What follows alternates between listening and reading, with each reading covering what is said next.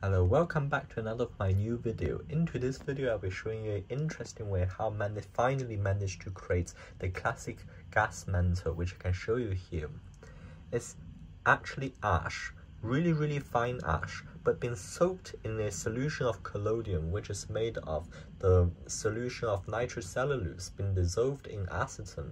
And what you can do is also to thin the solution, give it to the right consistency by adding some ethanol and also some diethyl ether. And to create it, I used a substance called celluloid, which from the guitar picks, which works pretty well in our application. So you can see gas mantles, you can either buy it in the format of a pre-knitted bag without being burned, and you burn it into its correct shape on the gas fixture, or you can buy a pre-burned one from the factory.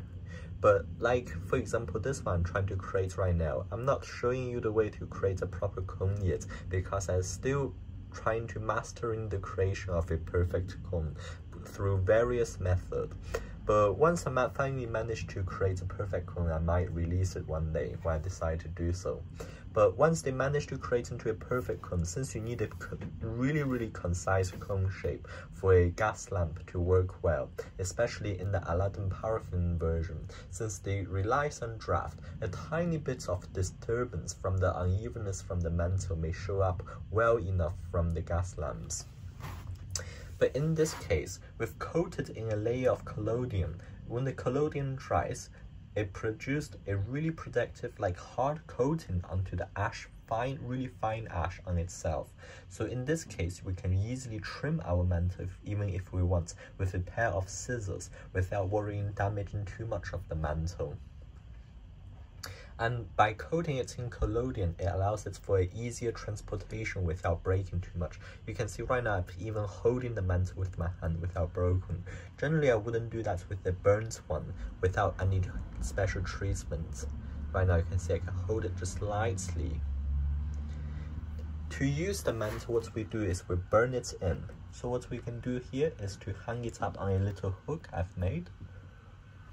The hook might not well work, or it might work. Yeah, it takes a few trial and error. Yep, now let's go on to the hook, a metal wire to protect my hand.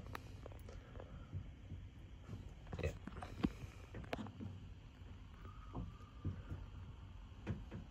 Now I'm gonna just lay it correctly in shape to show you the entire burning process once the coating has been performed, and to just remove this other piece of collodion in order to make sure it doesn't set anything else on fire. To burn any gas mantle I can show you here, it's really important to light from the top to the bottom in order to not damage anything. Here we go.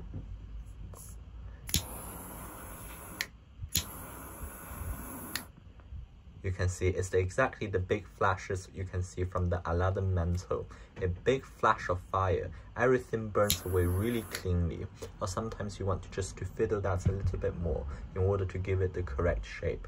Afterwards, now we got a really fragile mantle. Really fragile. Now it's really soft, as we can see here. Anyway, thanks for watching, as I shall see you in another of my new videos.